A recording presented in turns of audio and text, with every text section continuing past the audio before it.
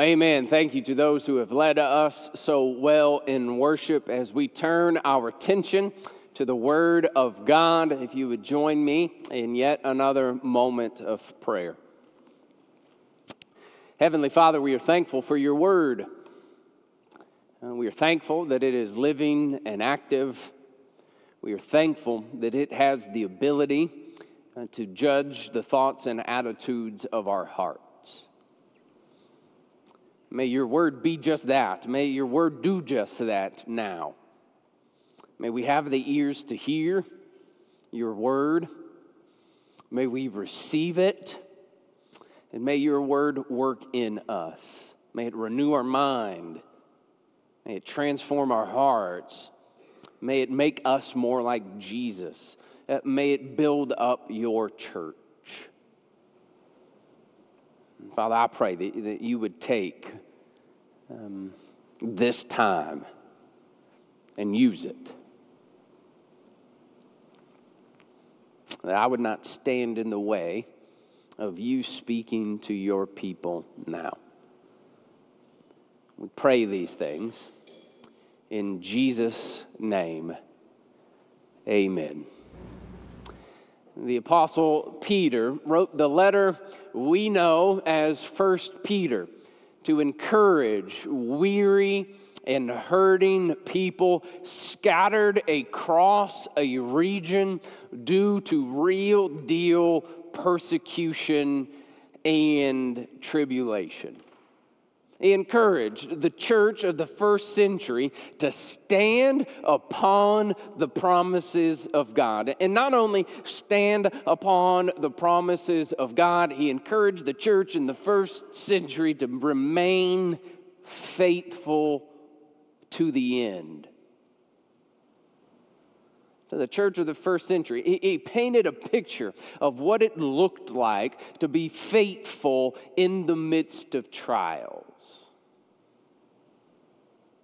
As the modern day church, as we listen in to this conversation, may we too learn what it means to be people of faith, even when the road is difficult.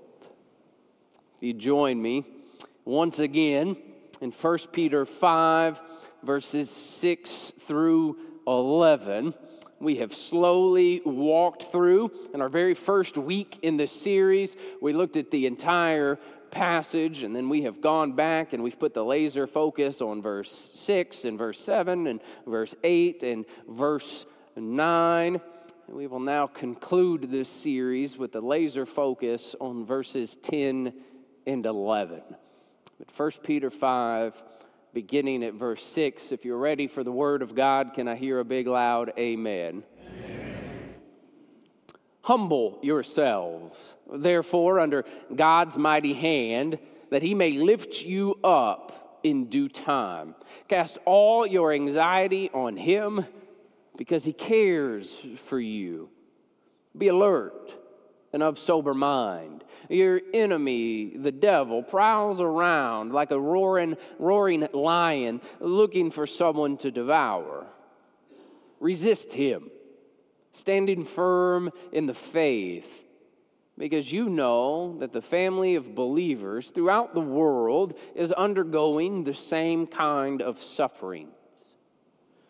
Verse 10, and the God of all grace, who called you to his eternal glory in Christ, after you have suffered a little while, will himself restore you and make you strong, firm, and steadfast. To him be the power forever and ever. Amen.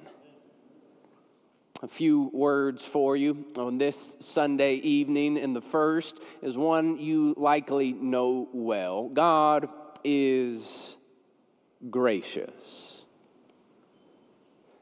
God is gracious. He's a dispenser of grace. He passes out grace in abundance. If you've been around here any length of time, you know I like to come up with definitions to words. Grace has been defined in many different ways. Every time I come across a definition of grace, I like it.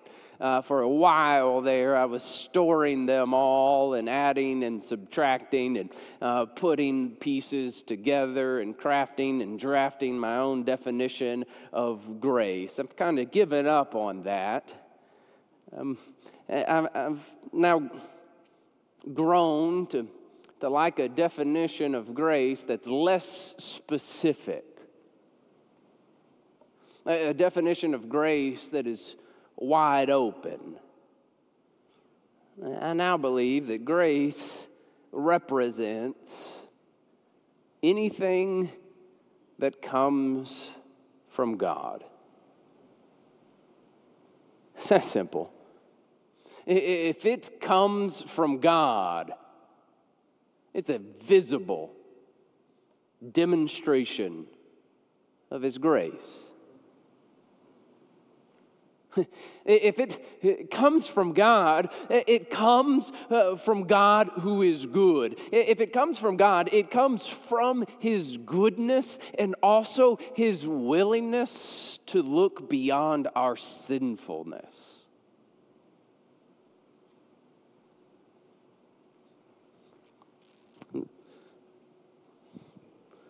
First Peter 5:10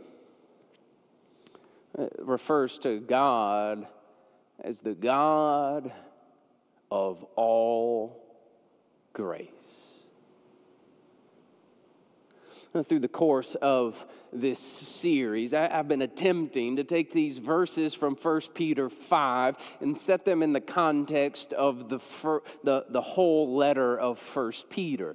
Here at the nearing the end of the book as a whole, Peter refers to God as the God of all grace. Well, what could that mean? Well, if you reach back to the beginning of the letter, you see great discussion on grace. On one level, grace represents the salvation given to believers. We see that discussed in 1 Peter 1:10. This grace is also discussed in regards to the return of Christ. We see in 1 Peter 1, verse 13. You could describe that as saving grace. But if you dig a little deeper into the letter of 1 Peter on another level, grace represents the blessings that come from the church exercising their spiritual gifts. We see that discussed in 1 Peter 4:10. You also see grace discussed in how God shows favor to those who are humble. We see that in 1 Peter 5:5, right before the beginning of our passage in this series. You might call this sustaining grace. If you were here and heard my sermon this morning, I discussed how Jesus saves you and how Jesus sustains you. You see that same concept in 1 Peter. In God's grace, He saves you, and in God's grace, He sustains you. He's God of all grace. But you're here tonight on Sunday evening worship because you want something a little more specific than that. Pastor, give me an example of God's grace. Well, I think 1 Peter 5:10 gives us that as well. Yes, He's the God of all grace. That's pretty generic. But what's a demonstration of God's grace? Well, He called you.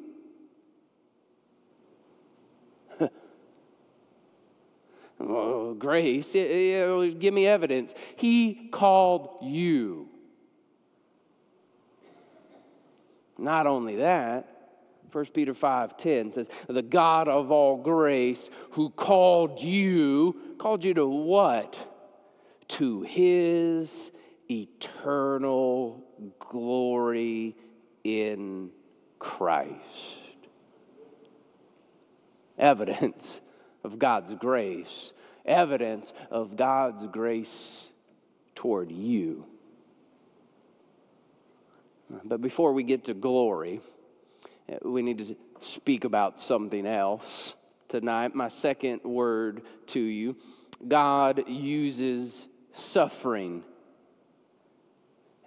I remind you for the final time in this series that the entirety of 1 Peter is written in the context of suffering. If you were to flip back to the very first verses of the entire letter, he's writing to a collection of faithful people who have been scattered because of real deal persecution. That's the context of the entire letter. And then he speaks of the God of all grace.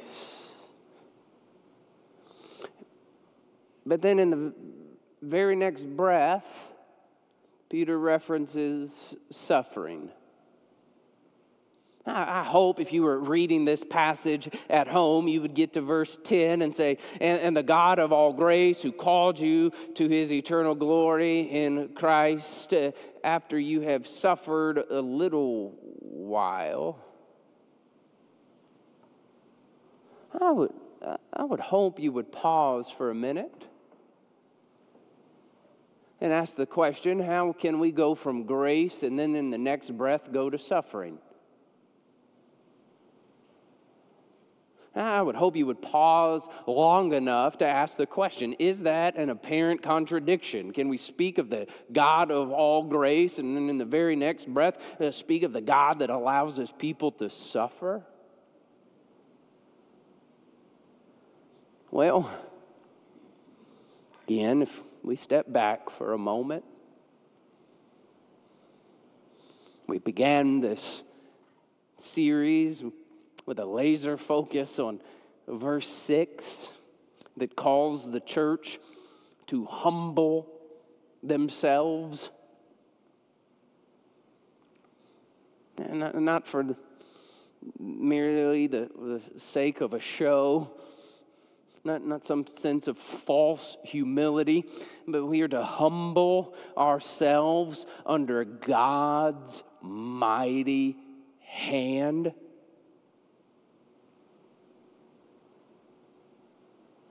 And we're told in verse 6 that in due time, God will lift us up.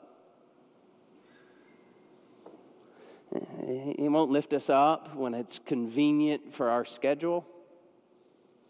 He's not going to lift us up on our time and our timetable. He's going to lift us up in due time. God's going to operate on God's timing. God's never late. God's never early. God's always on time. He'll lift us up. And verse 10, we get a little more detail. The God of all grace who called you to His eternal glory in Christ Jesus, after you have suffered a little while, will restore you. Yeah, the suffering will happen. It will happen for a little while, and then in due time, God will restore you. God will lift you up. The word restore has two primary meanings. It can get the idea of fixing something. It can get to the notion of fixing, repairing what has been broken. We actually see it used in that context a few times in our New Testament in reference to fishermen repairing their nets. It's actually used when brothers and sisters in Christ restore a fallen brother or sister. But the more frequent usage of this word gets at the idea of equipping and preparing in order to be made complete. I think that's what Peter's getting at here. We suffer as we are faithful to the gospel. Yes, God restores us. He repairs what has been broken.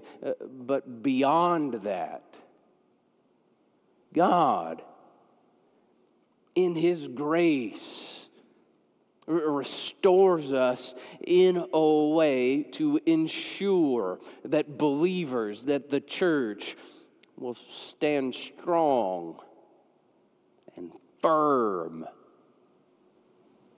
and steadfast. That God, in His grace,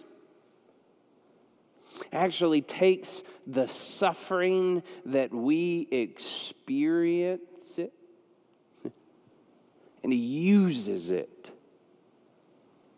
to make us steadfast.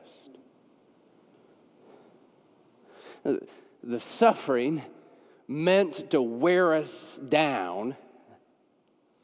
The suffering, as we've seen in previous verses, that the devil would use to devour us,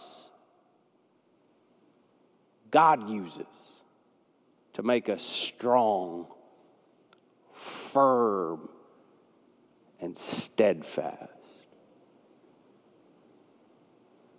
So after you've suffered a little while, God will restore you. Your suffering will last a little while. I guarantee you, in the midst of suffering,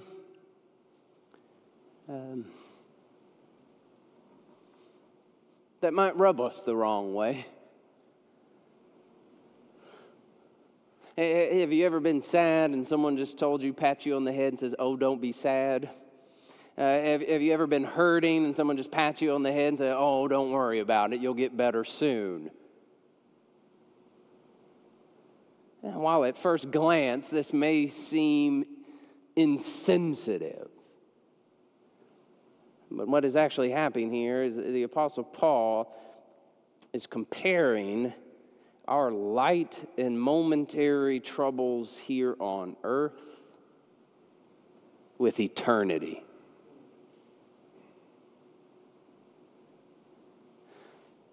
Your suffering will last a little while. Your eternal glory, forever. He's not being insensitive. He's trying to open up the eyes of hurting people to the spiritual reality. Yes, this hurts. Yes, you are suffering for your faith. But don't worry. Don't be discouraged. This will only last a bit, and in due time, God will lift you up. And in due time, you'll experience this eternal glory to which you were called. You're suffering a little while. Your eternal glory forever. He's the God of all grace. Which brings me to our final point this evening. God provides glory after suffering. Suffering a little while, but eternal glory forever. Let's talk about this glory for a moment. Back to verse 10. And the God of all grace, who called you to His eternal glory in Christ, after you have suffered a little while, Himself will restore you and make you strong, firm, and steadfast. So we're thinking about this. Here God, He's demonstrated grace. He's called you. Where you are at this very moment, as the modern day church, you are suffering that comes from everyday life. You are also experiencing the suffering that comes from faithfulness to the gospel. It will last a little while, and then one day you will step into eternal glory. I want to very quickly. Oh, man, we're early. We got all kinds of time. I'll still go very quickly, I promise. I want to talk about glory for a moment. Peter shorthands it here. You were called to eternal glory in Christ. Let's pause for a minute and unpack that. What does that mean? A few points. First, when the believer dies, they are present with the Lord.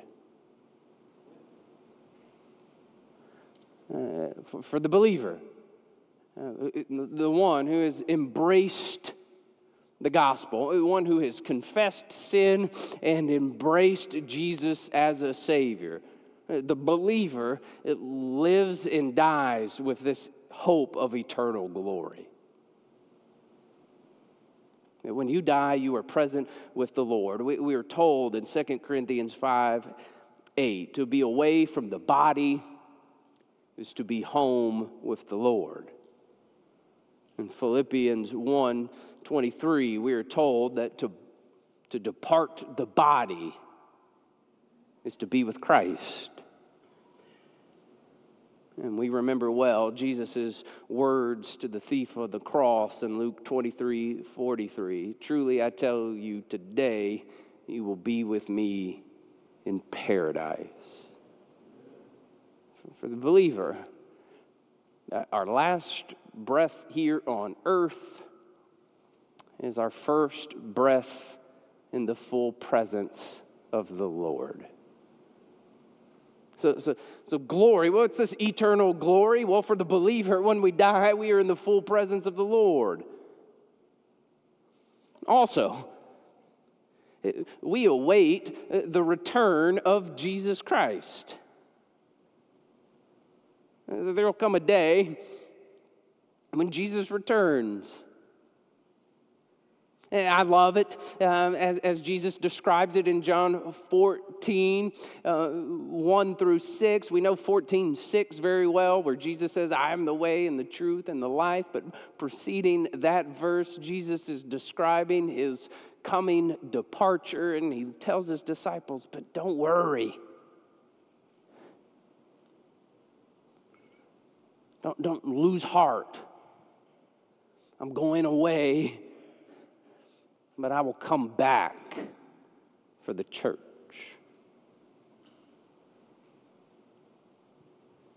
Talk about this eternal glory. We know that the day we die, we will be present with the Lord. But we also know that Jesus is going to return. For all of us here, both of those are good news. You're either going to die and be present with the Lord, or Jesus will return for the church. Also, we await a resurrected body. One of my favorite verses in all of Scripture is Philippians 3:20 and 21, where the apostle says, but our citizenship is in heaven.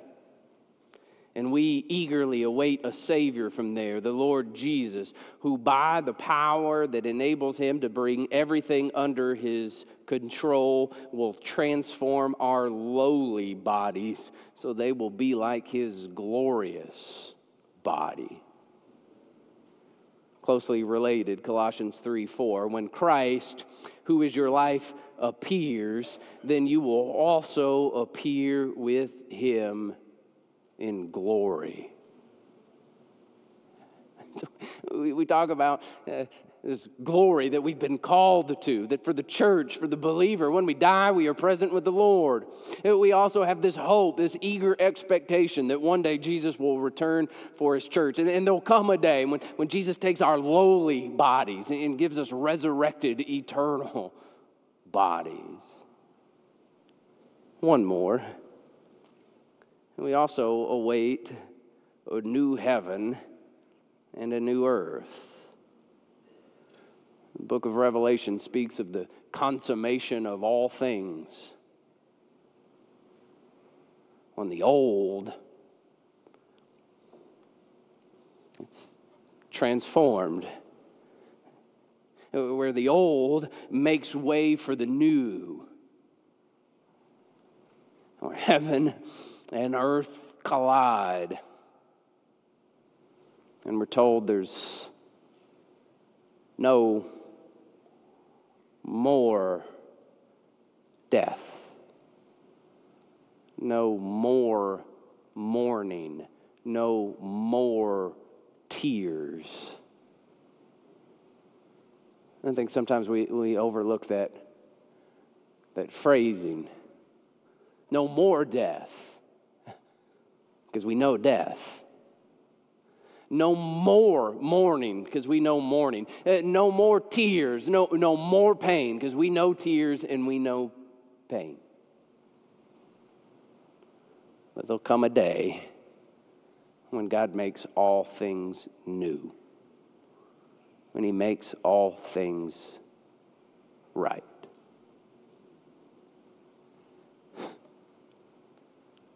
So it's with that healthy understanding of glory that Peter encourages the church experiencing suffering. God is gracious. God is gracious, and He's called you. And because He's called you, there'll come a day when you experience eternal glory. And right now you are suffering, but Peter's encouraging the church. God is using that suffering to make you strong and firm and steadfast so that you can live and die with the hope that comes from eternal glory. This passage ends in verse 11 with what we call a doxology, a formalized prayer of praise. And verse 11 says, to Him be the power forever and ever. Amen. Amen is one of those church words. I make you say it all the time. Perhaps you don't even know what it means. Perhaps you've never given it any thought. It's actually an untranslated phrase. It's not English. We've just made the Greek word look like English. An untranslated phrase that means, so be it. Or perhaps, this is true. Used as a declaration. When we hear something that is good, when we hear something that is true, we declare it. Let this be. So be it. This is true. This comes at the end of this passage, heard by a church experiencing suffering. And they're told, humble yourselves, therefore, under God's mighty hand, that He may lift you up in due time. Cast all your anxiety on Him because He cares for you. Be alert and of sober mind. Your enemy, the devil, prowls around like a roaring lion, looking for someone to devour. Resist him, standing firm in the faith, because you know that the family of believers throughout the world is undergoing the same kind of suffering. And the God of all grace, who called you to His eternal glory in Christ Jesus, after you have suffered a little while, will Himself restore you and make you strong and firm and steadfast. And after soaking all that in, to Him be the power forever and ever. Amen. It's Peter, along with the church, saying, so let it be. This is true. In the midst of suffering, we praise. In the midst of suffering, we cling to truth. Let us pray. Heavenly Father, we are thankful for your word. I pray on behalf of every person here, myself included, that your word would continue to echo, resonate in our hearts and minds. That this word that we studied tonight would continue to work in us. That it would not fade from our minds, but may this word take root. May it be planted in us. May it be watered. May it bear fruit. Father, we are well aware that we face difficult days. May we remain steadfast. May you use these difficult days to create in us a strong church, a firm church, a steadfast people. We thank you. We recognize that you are the God of all grace. May we rest in your grace. We pray these things in Jesus' name. Amen.